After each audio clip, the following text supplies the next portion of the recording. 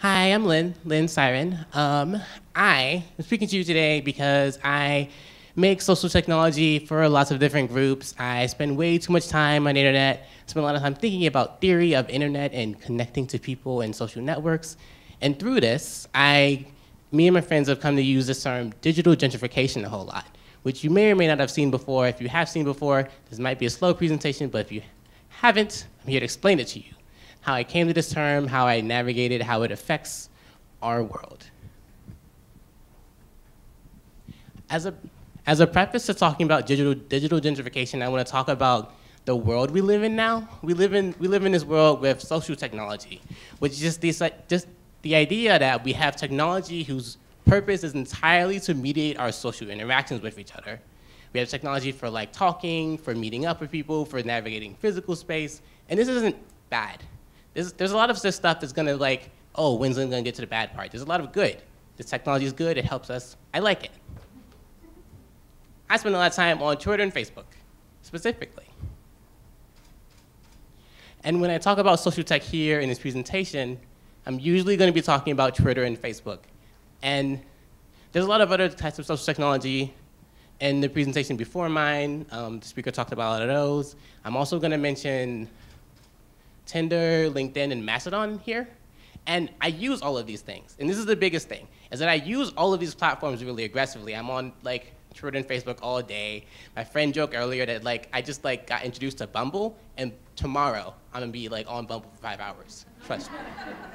Right, so I'm here using these things and I'm well integrated with them, and that's how I'm sort of equipped to critique them. First, specifically, Twitter. So, if you don't use Twitter, Twitter is a communications platform. The idea of Twitter is that Twitter wants to give everyone the power to create and share ideas and information instantly without barriers, which I had to read this a few times before I could say it and not like growl, because, okay, Twitter. But this is inherently true. This is right. It does actually give me the power to share ideas and information. Cut the last little bit there about without barriers. But I do talk to people a lot on Twitter. Twitter is really good for just pure communication with anyone, all the time. And it solves that problem for me. I really appreciate it. Now, Facebook. Facebook is I like to idealize Facebook as a relationships platform. Facebook's mission is give people the power to build community and bring the world closer together. Okay. Like with the Twitter one, the end of this statement I don't really agree with, but the beginning, the power to build community, yeah, definitely gives me that. I'm really good at like building my social networks and solidifying the idea of my social networks through Facebook. If there was any platform where I could say, these are my friends, it's Facebook, right? Thanks, Facebook, for making this thing. This mission is definitely true. This is definitely what they do. But also, taken as a whole, taken together, these two platforms are doing probably the majority. They're mediating the majority of how you relate to people online. Like everyone. When I say everyone, I mean probably everyone. They're very like roads and bridges-y, which that picture doesn't include roads nor bridges. But imagine Twitter and Facebook being the roads and bridges of your like online community. Like how could you probably are like reading if you're the type of person who like only sort of like reads magazine articles and stuff, you might think that this is not true. A lot of that stuff comes from Twitter first. Things like that are how Twitter sort of is like, Twitter and Facebook pervade the internet. And they're not the only tech companies that do this. Similarly, there's things like your ISP has different patterns of digital gentrification where your ISP is susceptible to things like net neutrality. Your browser is susceptible to browser-specific platforms, where like a website will only work on Chrome or IE. One of those two things is worse, but they're both bad. And the way this happens with social tech platforms like Facebook and Twitter is when you create a platform for social technology, you inherently create a group that can use the platform, and you have to start curating who can and who cannot use that group, which begs the question like, okay, so why are they curating? Why do we have this curation effect? Okay, so we'll talk about social curation. because it's not bad yet. It's not inherently bad. It's actually pretty good because every social group that you encounter requires community curation of some sort. Like, when I was writing this talk, 3 or 4 times I was like, okay, I'm gonna go to a random website in my history and look at their rules section and see if they have like community curation rules that look like so. Verifying identity, maintaining social context, and maintaining civility. Like, if you were to go on any given subreddit that isn't, well, most of the subreddits are bad, but even the bad ones have some of these rules. They have rules about identity, social context, and civility. And these are actually really good rules to have in your community, and every community should probably have them. Then you have these rules here, like verifying identity. Like, it would be nice if the actual Lynn Cyrin was here speaking to you. Verifying identity is good. Social context is good. Social context here is I'm speaking, everyone's listening, the people who are educated on topics, I'm not yelling. Civility, good things, yeah? Specifically, this is how I think of when I think about verifying identity. I think that there's this good Spider-Man, or maybe it's that one, I don't know. One of these Spider-Man is good, and I want to know who the good Spider-Man is because I like that guy. The other one's probably a villain. And this is good. This is a good pattern that exists in every community to help us verify who's valuable to us. Okay, social context. Lots of platforms maintain a very specific social context. These ones have very specific social context. Tinder and LinkedIn have social contexts that are very distinct that need to be kept separate at all times. All times. And see, the thing is that the existence of a social context is really obvious for Tinder. Tinder is for your dates, and it's obvious for LinkedIn. LinkedIn is for your coworkers, okay. But this exists everywhere. Social context here is at a conference. Social context outside is, you know, person who lives in a city. There's the tourist social context, which is very specific. Things like that. They always exist everywhere, and there are cases where it's really important to maintain them, like this one. And lastly, there is maintaining civility. It's very important that, you know, when you have sleeping kittens, they can stay asleep. Really good.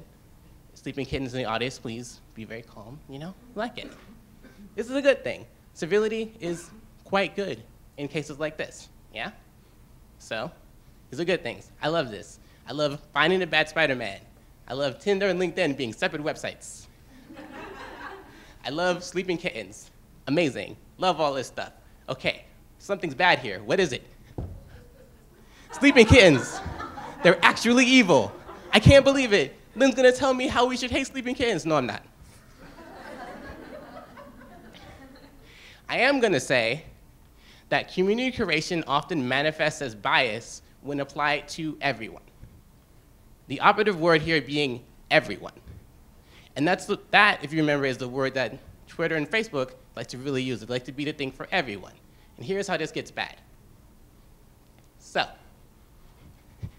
social tech platforms create rules in service of making a particular type of user more comfortable. This usually white, usually straight, usually all of these things that oppressive groups tend to be. This theoretical average user is the one that's like getting them their dollars. The like straight white male users probably get in their Facebook dollars, okay. But when they create rules for that user, it pushes out everyone else. It requires people like me to talk about less of my life, sort of implicitly, sometimes explicitly. And this is where we get the term digital gentrification. This is how Facebook, Twitter, and these platforms that want to serve you, all the time, are actually not serving marginalized users. So, yeah, everyone? Really? Are you sure? Okay, fine, whatever, Facebook. So I'm gonna go through these different types of community curation again, and I'm gonna talk about how they get bad, very specifically for specific types of people. Verifying identity, social context, civility. Civility is probably gonna be obvious. But identity. So, in case you didn't know, some people are trans. The very specific thing that happens with trans people, and the reason that real name policies catch us really badly is that like trans people often change their name.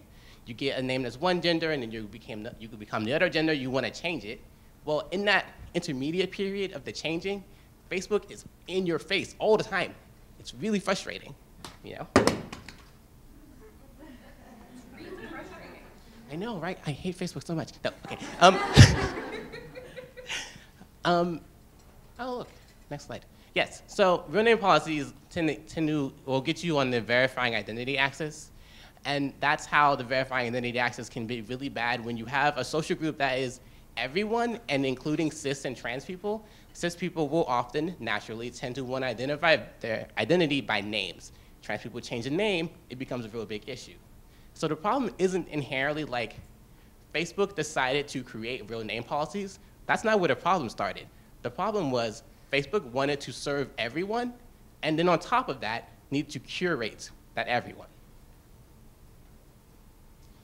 Second thing, social context. Social context, maintaining social context will hit you in a lot more ways than identity will. Social context can hit you like with homophobia.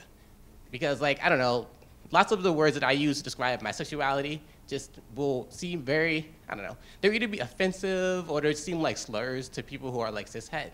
And so I just can't say it sometimes. There are lots of games where I just can't use any word to describe my queerness at all, which really sucks.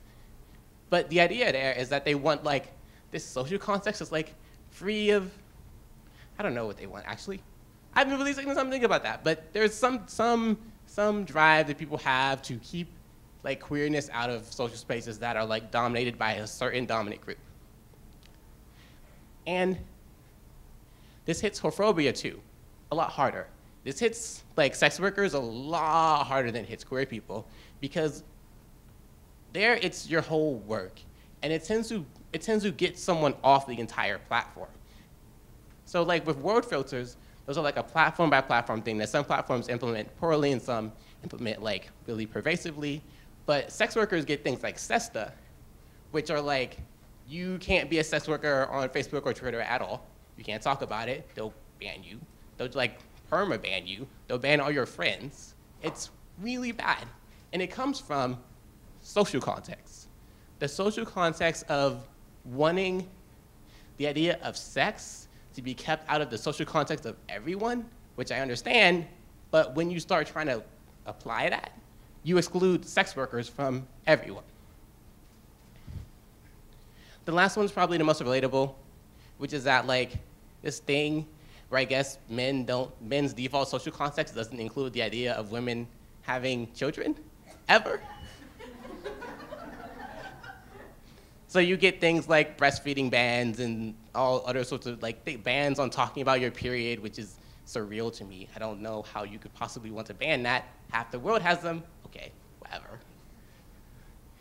The last thing is that communication manifests as biases in maintaining civility, which maintaining civility is literally a bad thing on every possible oppressive axis. If I were to make a list of them, it would be a list of every oppressive axis, so I just picked one.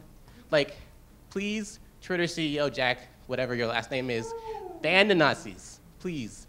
I don't care that they're nice, just ban them. He's not gonna do it, but it's because they're nice. They're like civil Nazis or something, I don't know. Whatever it is, it's part of this whole like liberal civility thing that I don't understand when it's applied to like everyone all at once. When you're thinking about everyone, sometimes people wanna yell, like, it seems like that should be fine.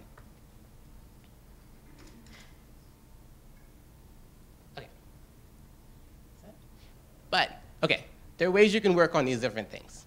There's like lots of ways you can work on it. I picked a few of my favorite ones, but there's lots you can do. So to start, oh, these aren't my favorite ones. These are ways you can do that other people are probably good at talking about. There's probably, I don't think you can't vote out SESTA anymore, I don't know. Someone else can have that talk, file a complaint. If you're powerful enough to file a complaint to make oppression go away, you don't need me. You can figure that out.